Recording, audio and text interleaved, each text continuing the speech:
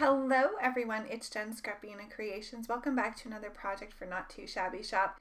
Today I'm using the really cute Peas on Earth stamp set by Lawn Fawn. I'm going to create 4 cards with you today, 3 on screen with an entire process, and then 1 I'll just show you the footage because the video gremlins got me. But it's a really cute card, so I wanted to at least show it to you. So we're going to start off, as always, with the coloring. So for my little peas, I decided to use a 3-color blend. So I'm using YG17, YG03, and YG21. I wanted to use that really bright light green, the YG21, to give them a really strong highlight. So I'm adding the shadows wherever they're head pieces, so either the little earmuffs or the hat touch their body, and then for those holding the sheet music, I'm going to add a shadow above that as well.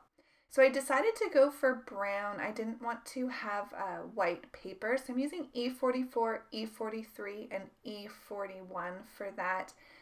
And I just like that it gives this sheet music a little bit of color, just because I do have a lot of white with the snow. So yeah, I just wanted to give it a little bit of color. But if you wanted to keep it white, I would use the same combination that I'm using now for the hat, which is C3, C1, and then using my colorless blender to blend that out to get just a little bit of shadow for the white.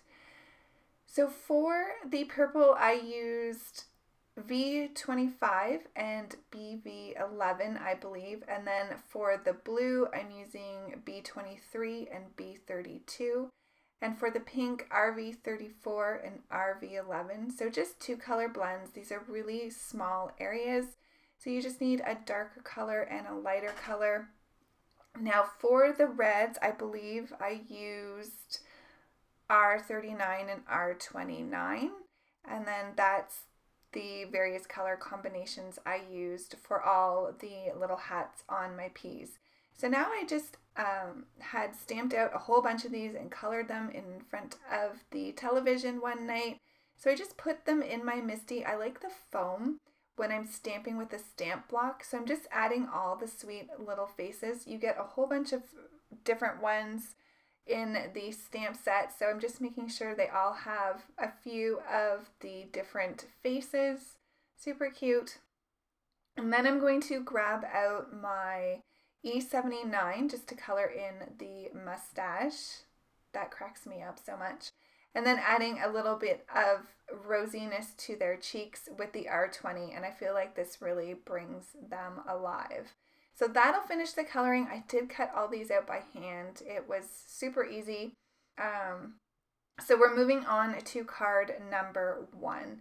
So I've already gone ahead and used some Tumbled glass distress oxide for my sky here. I just wanted to save as much time as possible. I have a ton of Christmas stuff I haven't got through yet, and I really want to share it with you. So I'm just trying my best to do some things in advance, so I can get more videos out to you. So I hope you enjoy them. But yeah, so for this one, I'm just using up some Doodle Bug pattern paper. These are from previous years. I think one of the ones I'm using is Christmas Town, and then the other one I might have grabbed a couple of pieces from Milk and Cookies, but they're no longer available. The newest one is out. I have not purchased it. I still haven't used the one from last year. But anyway, so I'm just grabbing a few of these.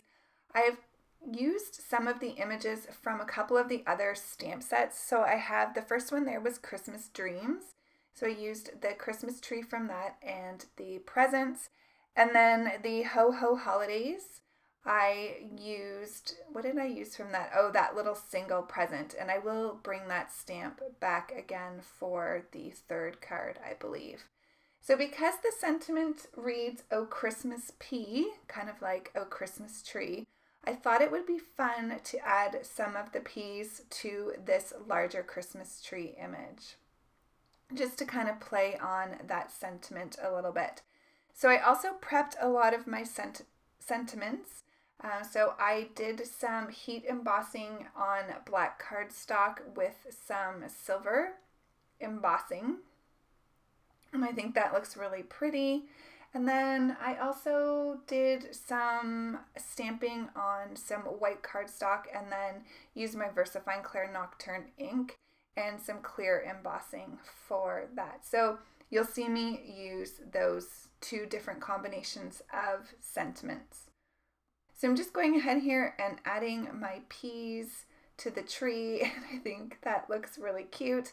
Now this single present, I just wanted an odd number of presents just because odd numbers tend to look better to the eye. So I just wanted to round that out there with the odd numbers. And then I also heat embossed these little music notes in the speech bubbles.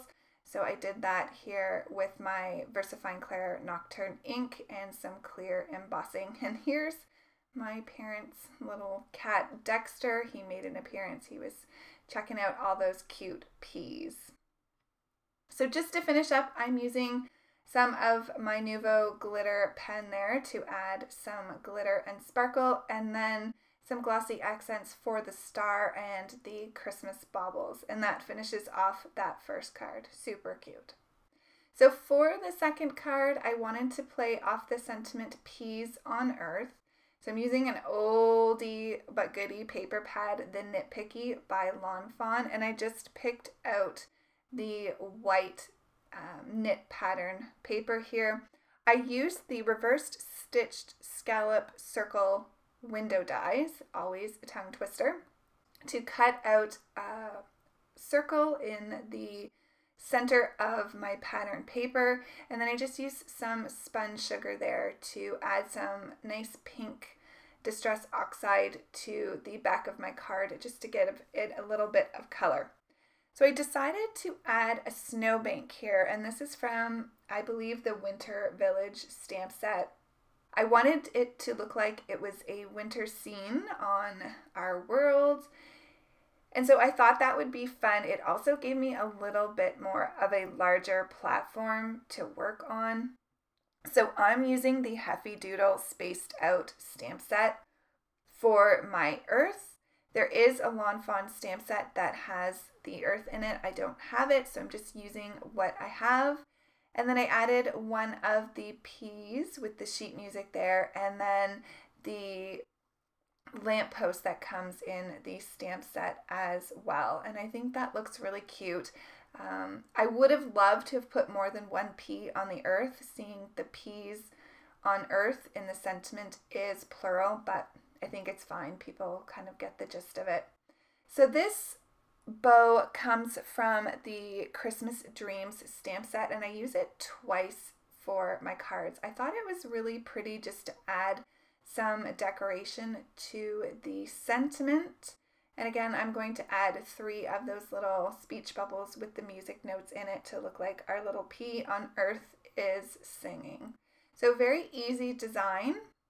You could make a bunch of these fairly quickly once you had the images cut up, but I do really love the added touch of the snowbank there that our little pea is standing on. So just some final touches for this card as well. Going to use some glitter with my glitter brush pen, and that will be it. I think I do go back and add some glossy accents to the light. So we're on to card number 3. Again, just using some pattern paper from Doodle. So the red sheet has a pattern with hearts on it, and then the one that I have in my hand with the snowflakes is from a Doodle as well. So I went ahead and cut the red one out of the largest Lawn Fawn stitched rectangle, and then I used a smaller one for my focal point or the scene background for my little scene here. I'm using the Santa and the Sleigh from the Ho Ho Holiday set, as well as the little Santa sack there. I thought it would be fun to have all the little peas in the sleigh and also around Santa. Just thought it would be cute. Just adding a little bit extra to make this more of a scene than using the singular peas. But you know how much I love using my smaller stamp sets. So this one is kind of a medium size. It measures 4 by 3. And so you get the 3 little peas, you get the lamppost, and then some music notes. And then you also get a number of sentiments, and I used 3 different ones, I think, for this particular card. The only thing I wish that it would have included is the one pea there with the little hat on and not with the music notes. Doesn't have any legs or feet, and I wish that they would have included that in the stamp set. So if you wanted it to have the feet like the ones that have the music sheets, then you could have stamped that out. So for me, that was the only thing missing. But other than that, I think this stamp set is super cute, and it was really easy to bring in some other stamp sets to create some really fun scenes. So you can see here I piled 3 of my peas into the sleigh, and I have Santa's sack with all the gifts in there as well. And then I'm going to add 3 more peas onto the ground there. I just cut out some glitter cardstock. I used the Lawn Fawn stitched Hillside borders for that. So a really easy card design, but again, super cute. I am going to add my stamp block on to that just to make sure all of the images stay put on that glitter cardstock. I played around with the sentiments here. Of course, I ended up going back for the Happy Holidays to where I originally had it, but I just wanted to show you there's lots of options here of where you could actually add sentiments. So the main sentiment that I'm using is the Happy Holidays, and then I'm bringing in the joy to the world at the top there, so that gives you the sense of that's what our little peas are singing here with Santa Claus. Now I am using my Barely Art glue, which is great for adhering images to glitter cardstock. The particular glitter cardstock that I'm using it's just an inexpensive brand, and I find I have a really hard time having stuff stick to it. I prefer the Lawn Fawn glitter cardstock, which is the one that I always link to down below, as well as all the other products that I'm using in today's video. But yeah, I like the Lawn Fawn glitter cardstock much better. So we're just going to slow this down here. I'm going to show you the 3 cards I made, and then I'm going to show you the 4th one, which is actually a Slimline, and I absolutely love this. I used a Heffy Doodle Slimline die here, and these little small windows are perfect for smaller stamp sets like this. I will have some pictures of those cards on my social media if you want to see them up close.